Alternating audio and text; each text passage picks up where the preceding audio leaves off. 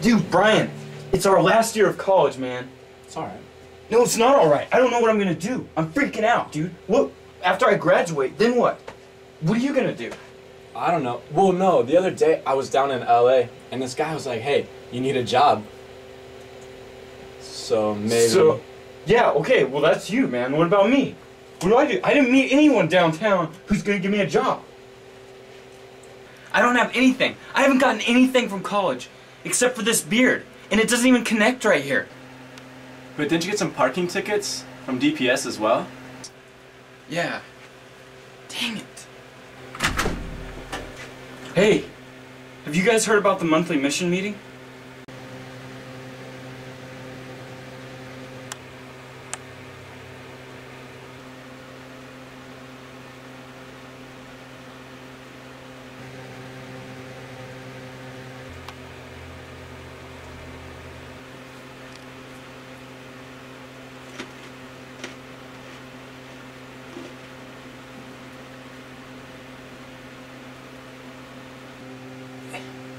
Is that my shirt?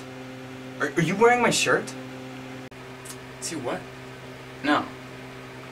Anyway, I was just outside, and there was a pile of poo, dog poo, and I didn't think anything of it, except I stepped in it, and realized it was like a whole slew of dog poo. And like, I don't know what kind of dogs are around here, but the dog that can poo that much, like I don't even know. Just like it's right out front.